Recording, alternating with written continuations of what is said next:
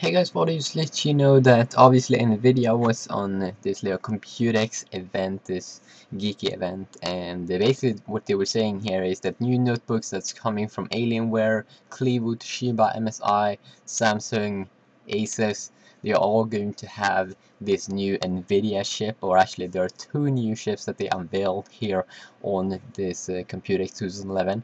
First one is the GeForce GTX 560M, and then we have the GTX. I'm not sure if it's GT or just GTX.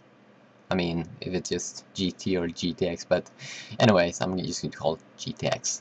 The GTX 520M, and obviously the first one is more powerful, as it sounds like.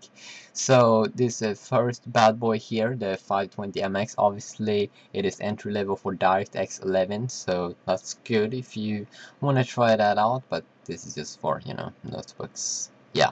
It comes with 48 CUDA cores, a 900 MHz graphics clock, 1800 shaded clock, and 900 MHz of memory clock. Basically, I'm not quite sure what this does, but it sounds good. It sounds really good.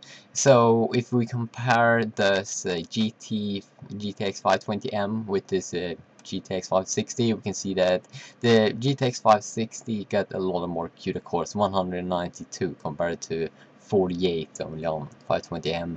It clocks on 725 megahertz and comes with a shaded clock of 1559, and obviously it's a GDDR5 memory, and that comes in at the clock 1250 megahertz.